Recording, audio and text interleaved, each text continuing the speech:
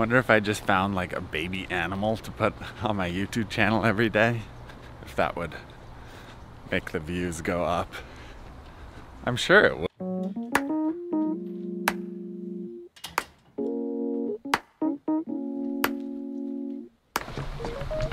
I mean, we were just sitting back, you know. So, I live in this apartment complex. It's called the Lakes. We have like a bunch of lakes like these, like in the middle of the apartment complex. So it kind of feels like less like an. But like I say, man, always said it. It's not about the destination. It's all about the journey. Ain't nothing changed but the weather. The dangling carrot it hang from the rear view. Your dreams in the past ain't nowhere near you. Backseat drivers got nothing. All right, had to stop and get some Starbucks. Of course, I'll get some horses ready. I don't know what my plan is today for this video, but we'll figure it out as we go.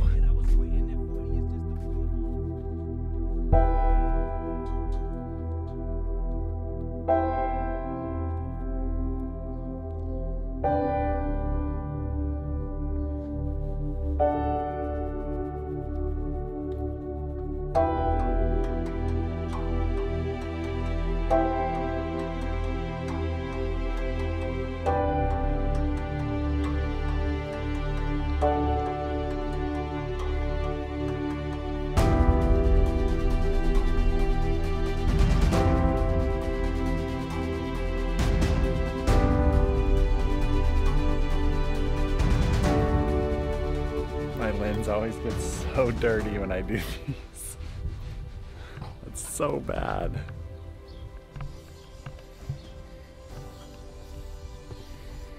I'm not the nicest to my cameras, but I use them a lot, so that's how I justify it.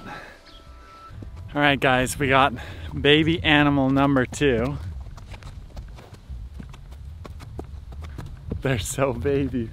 It's amazing, like when I get a 3-year-old in, I've like forgotten how immature they are. And like, this is Bello. He's a really good horse. How should I say that? He's like, he has really good intentions. He's very kind, but you just realize how green they are and how much you teach them over the years. So even my 5-year-olds now seem so mature compared to this one. The horsemanship it's so vast, it's hard for me in a video like this to explain all of the things that I want to explain. But I think one thing I want to talk about in this video is just an educational system that is successful. Don't crowd me. There. He can spook. It's okay if he spooks, but he can't run over me. So I just kind of establish this space bubble and enforce it if he spooks or something. So this educational system, what we want to do is we want to make it gradual enough that the horse understands. So if you think when you start a horse, I think most people go too fast. And what happens then is we get in a wreck because the horse doesn't know, doesn't understand what we're after. And so in horsemanship, if we can find little steps, again, I might enforce my space bubble. Can you back up? There. If we can find little steps and then progressively build and add on top of those, we can be successful with our horses. It's when we try to get too much that we get into trouble. I'll show you guys. I get up halfway on both sides and do that quite a bit and move around quite a bit. Now, I find this really helpful because starting the young horses, if they get worried in this place, I can just step down and it's no big deal. Once I'm on them, if they get worried and I get bucked off, it's a lot bigger deal and they interpret it as a bigger deal. So if they get scared, I want them to get scared when I'm halfway up and then I can just step down. Let me show you guys.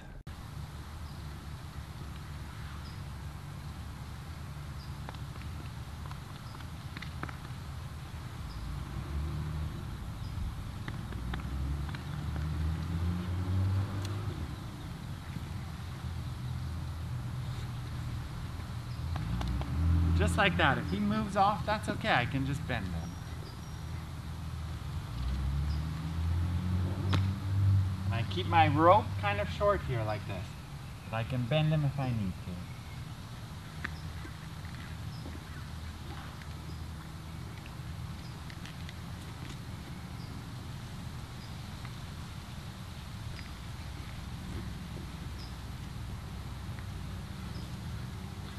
And so I start there.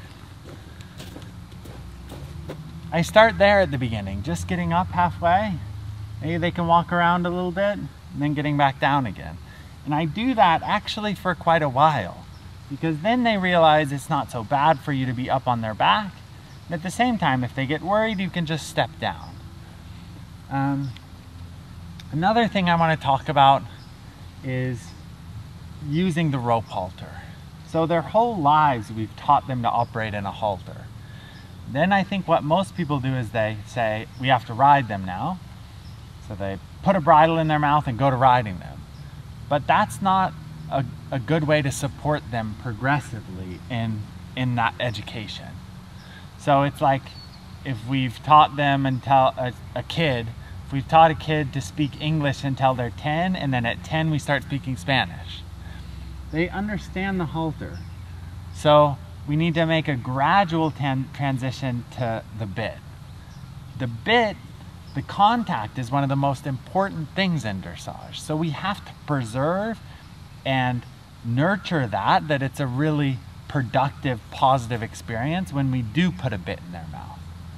So if we can start in a halter and get going, walk, trot, canter in a halter, we have a much better likelihood of having a good experience getting there, and then having a good experience making the transfer to having a bit in their mouth. So just something to think about there.